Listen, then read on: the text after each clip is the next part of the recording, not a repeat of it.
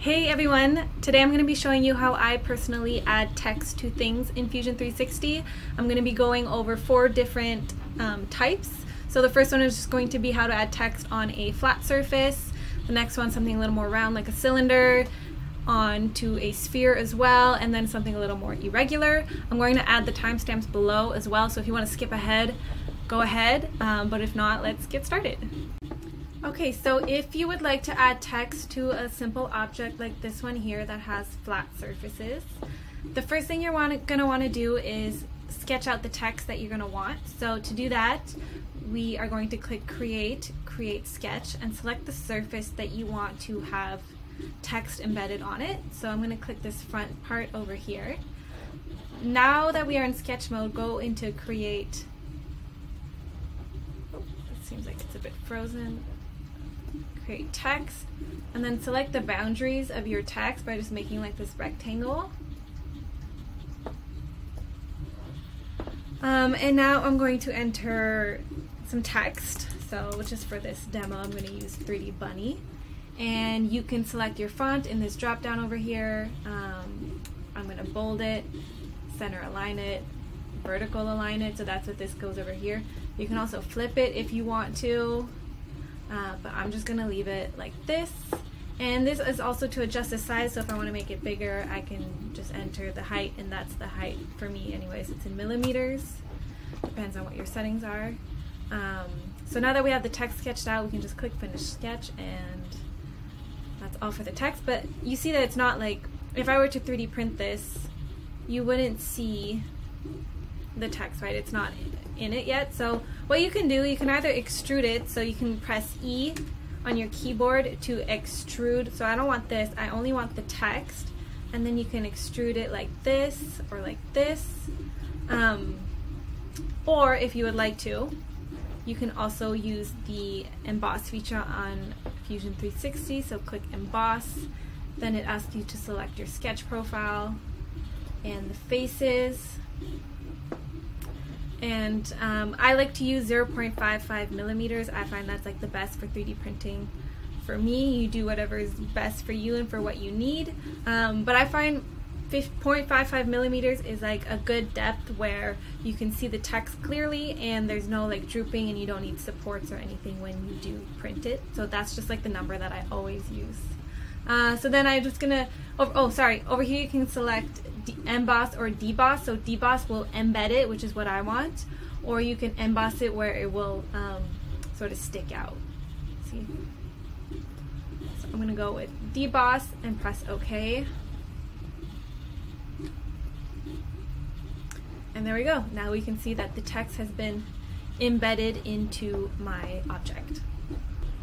Okay, so when adding text to a rounded surface like this cylinder shape or whatever, it gets a little trickier because now we're dealing with flat text onto a round surface, which means there's possibility for distortion. So I'm going to show you 2 ways to add text, one with distortion, one without. You might need either method for your project, so I think it's good to know both and what the differences are, just in case. So here we go. I have this really simple cylinder shape. First things first, I want to be able to sort of sketch out the text in front of my object first. So to do that, I'm going to go to Construct, Offset Plane, select this back plane over here, and just drag it out so it's somewhere in front of the shape.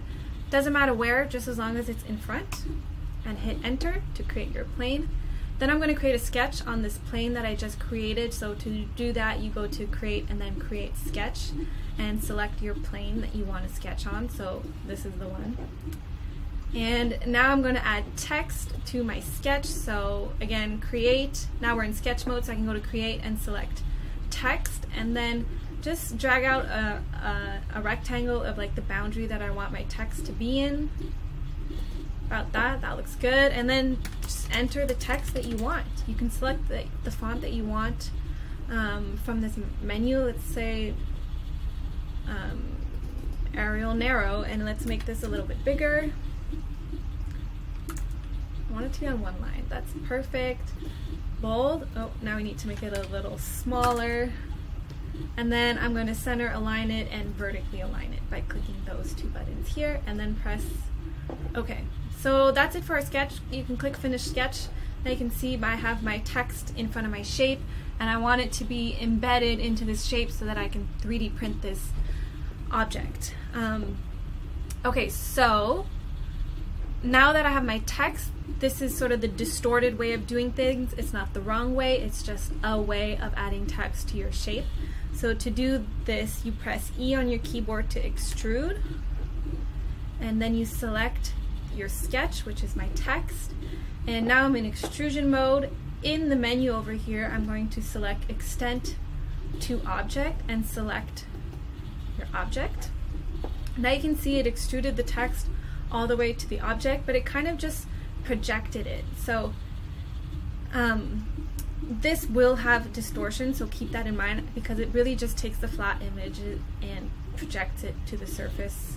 Doesn't matter if the surface is round or flat or whatever, it's just going to project it straight on. So just bear that in mind. Now I don't want to join it right away. I want it to be a new body so that I can then push it into the object and then cut it with those items. So yeah, so just make sure that's new body and then press OK. So now if you see, if I turn this off, you can kind of see how it's distorted, right? See, look at the 3. It's very at an angle, which is okay. Sometimes people want this effect, sometimes you don't. So it depends on your situation.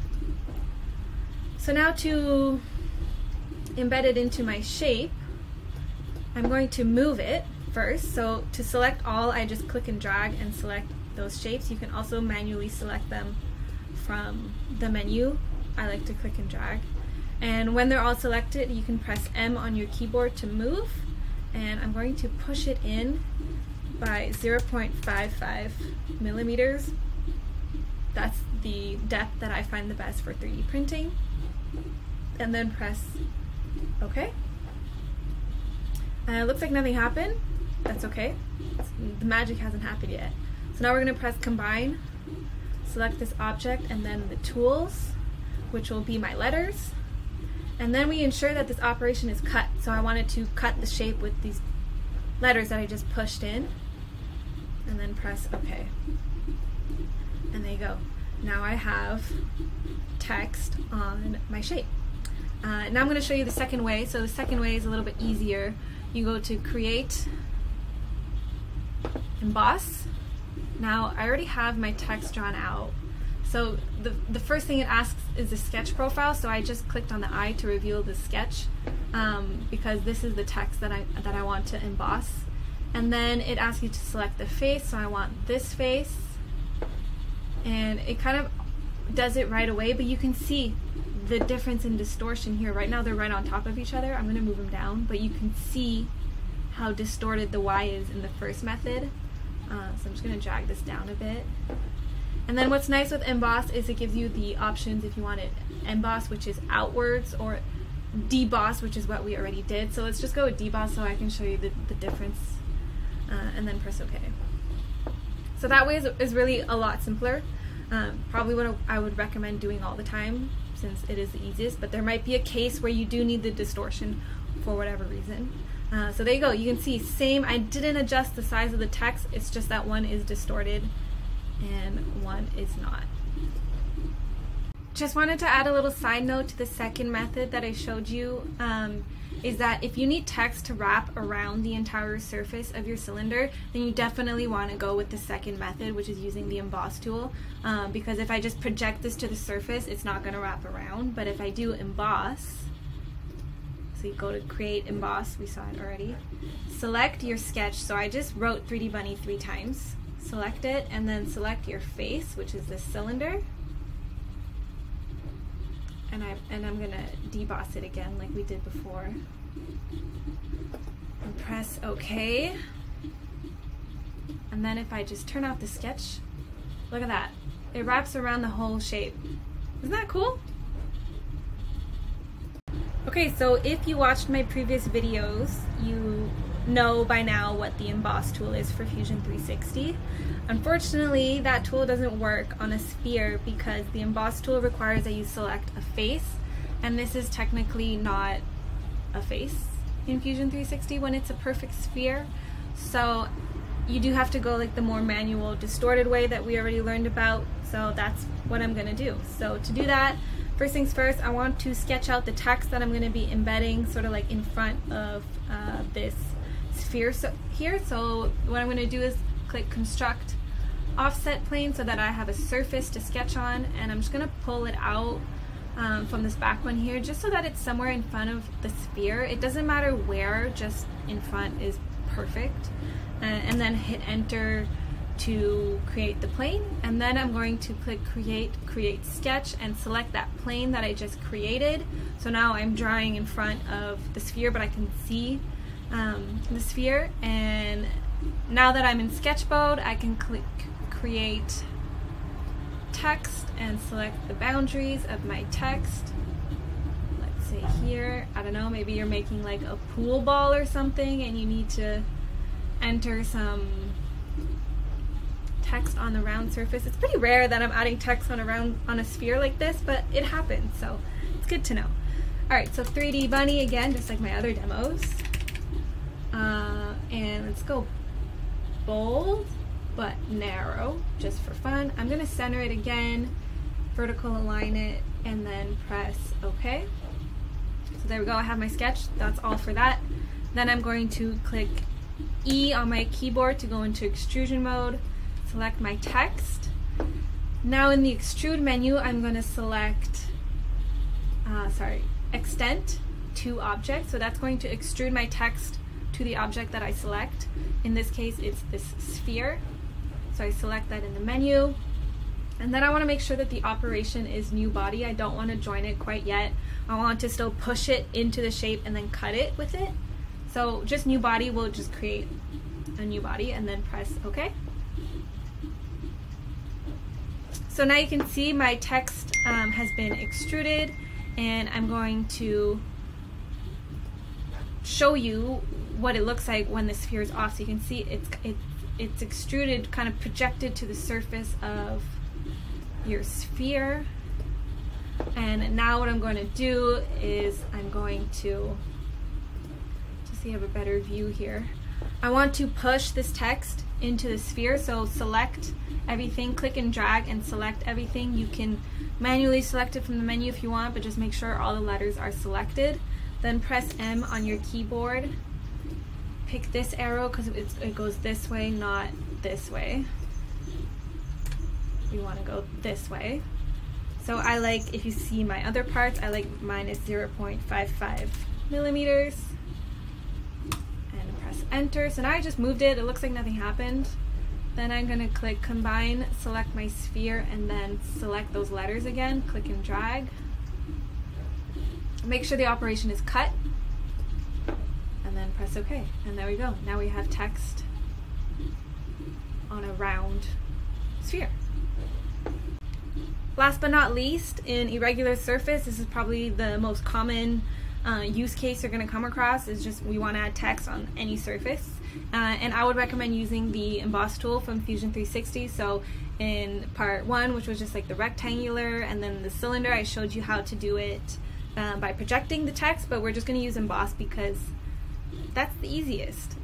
Okay, so first things first is I want to be able to sketch my text.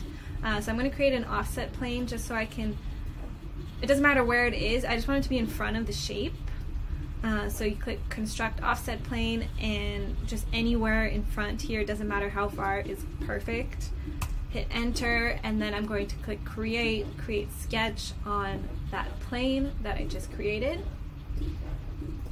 And then I'm going to click create. Seems a little bit frozen. Create text, there we go. And select the area that I want to add text in. And we're going to add 3D bunny again. Let's do bold. Let's make it a little bigger. 11 millimeters. 12 looks good. And then I'm going to center it and vertically align it by clicking these here. And then press OK. So that's it for my text. Now I want this text to be embedded on this surface so that I can 3D print this object with the text. So to do that, you go to create, emboss, my favorite feature. First thing it asks for is your sketch profile, so that's the text here, and then the face is going to be this wavy surface. So let's click that, and I want it to be debossed, so embedded. So that's what I click there, and then press OK. And there we go. It's as easy as the emboss tool. That's it for adding text to surfaces. If you want to add, let's say, your logo, it's the same concept, but instead of creating a sketch with text, you would create it by inserting an SVG. If you want a video about that, let me know. If you have any questions, let me know. Good luck.